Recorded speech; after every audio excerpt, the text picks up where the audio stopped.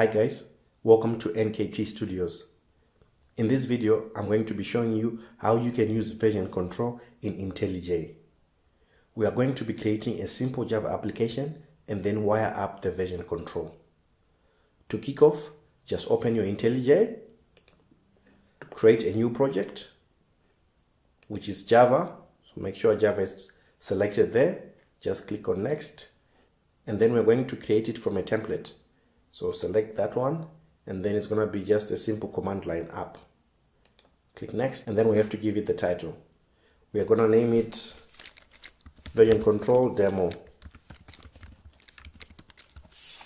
And then after you give it the name, you can click on Finish. We just chose this window, and then it opens there. There you have it. We've got a simple Java application. It's just a empty main method where we can write our code and then do the stuff that we want. Once the application is ready, we now want to enable version control. To do that, you go to VCS on the menu bar and then click on Enable Version Control. So this is like initializing the repository for us. So when you click there, to ask you for the version control system that you want to associate with the project. So for the purposes of our video, we're going to be using Git. So if you click on the drop down, you'll see Git or Mercurial. We're going to choose Git, and then we're going to click on OK. So now it's like we've run git init on the command line. As you can see there's a confirmation of what has just happened. To get a full picture of what has happened, we need to view the version control tab. To do that, navigate to the bottom left corner and hover your mouse over the icon there, then select version control. This will pop up the version control tab. As you can see, we've got local changes and unversioned files, as well as console. So the IDE has created a new file when we went to console, and Git is asking us if you want to add that file to the repository. So for now, we're going to choose no. If you take a look at the highlighted line, it shows you what happened when we clicked on Enable Version Control Integration. It basically created an empty Git repository in that path where our project resides. If we go back to local changes, we can see all the unversioned files, which means that these are files that have not been added to the repository and Git is not tracking them. These files include our main.java class, as well as files that the IDE has created to help manage the project, as well as make sure that everything is working for our project in the IDE. Now, we don't want to keep track of the files that IntelliJ creates for us. We just want to keep track of the files that we create. So how can we tell Git not to include the files that IntelliJ created for us automatically? We can do this by creating a gitignore file. To create a gitignore file on IntelliJ 2018, we first have to install a .ignore plugin. To install plugins in IntelliJ, you go to File, Settings, and then select Plugins if it's not already selected. And then you can go to Browse Repositories and then search for the plugin that you want to install. You must remember, plugins extend the functionality of the IDE. So here, we want to extend the functionality of IntelliJ by adding the plugin to help us create gitignore files. So I'm just going to search for .ignore and then highlight it. If you look at the right side, there's a bit of information on what the plugin is about, and then click on Install. It gives you a warning, and then if you accept, it starts the installation. When it's done, we need to restart IntelliJ. So I'm going to restart it now.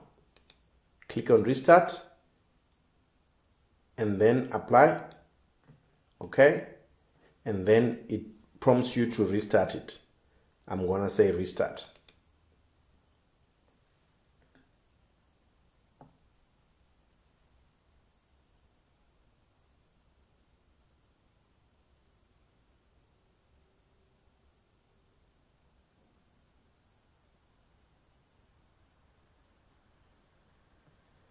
After it finishes restarting, it shows you a confirmation on the bottom right corner that the plugin you installed was either installed or updated to the latest version. In this case, the .ignore plugin was updated to version 2.62 which should be the latest. The gitignore plugin is used to create the .gitignore file, which is used by Git. So already, because I have this plugin, it's picking up that I'm missing a gitignore file in this Git project. And it's also prompting me to create the gitignore file here or click on cancel. I'm just going to click on cancel to show you another way to create the gitignore file in case it doesn't pop up with this prompt. After clicking cancel, go and right click on your project, say new, and then .gitignore file. It brings up the gitignore file generators. So as you can see, there are a lot of different types of gitignore files depending on the version control system that you are using. As we are using Git, we'll have to select the .gitignore file for Git. This is the one highlighted here. If you click on it, it brings up the ignore file generator. So this is basically a list of templates for all the different project types, as well as their most ignored or commonly ignored files.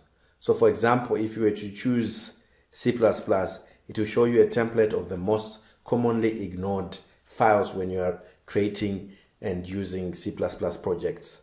Our project is Java, so you can either scroll down the list until you find it, or you can just search using the search bar.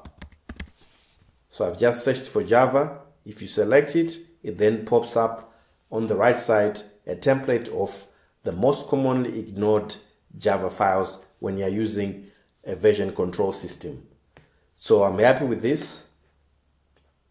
I'm just going to generate, and then it asks me if I want to add this ignore file to Git. Definitely.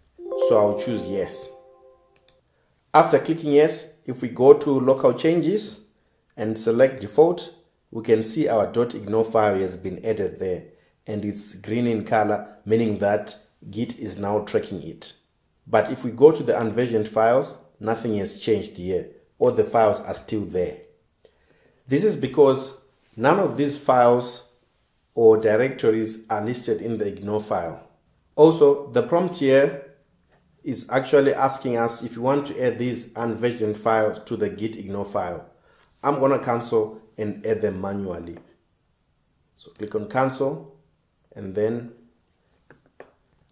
open our .ignore file. And then in our ignore file, I'm going to type in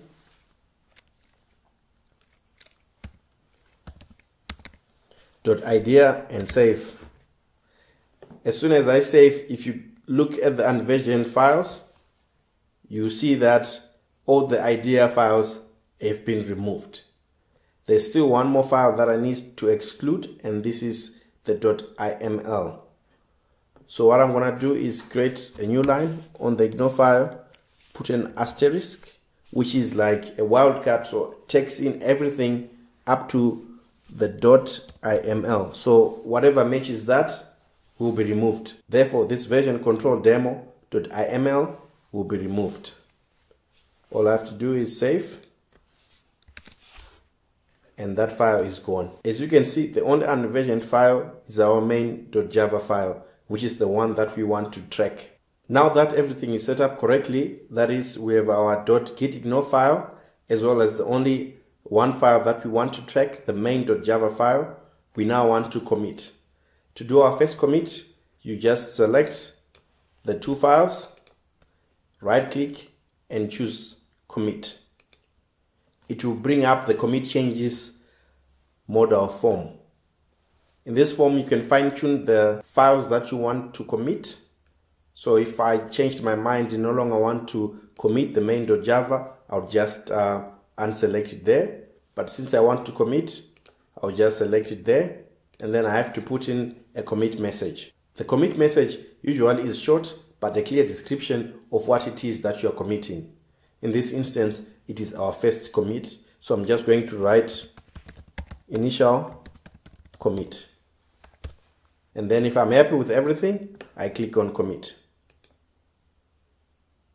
At the bottom there, as usual, we get our confirmation of what has just happened. If we go to the console, we can also see what has just happened. 2 files changed, 11 sessions, and this was our initial commit. If we go to local changes, there is nothing to commit because all the files that we are tracking have been committed to our local repository. Without going to the console, you can also view what has just happened in the bottom toolbar.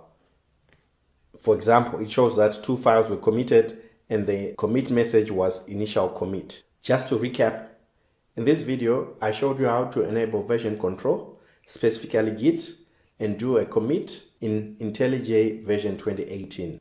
Please note, instead of using the GUI in IntelliJ, you can run the same commands in a terminal. You just have to be at the root of the project. So for example, you just have to be in the location there and then open your terminal and then run the Git commands. In the next video, I'll show you how to connect this local repository to an external repository. Thank you for watching.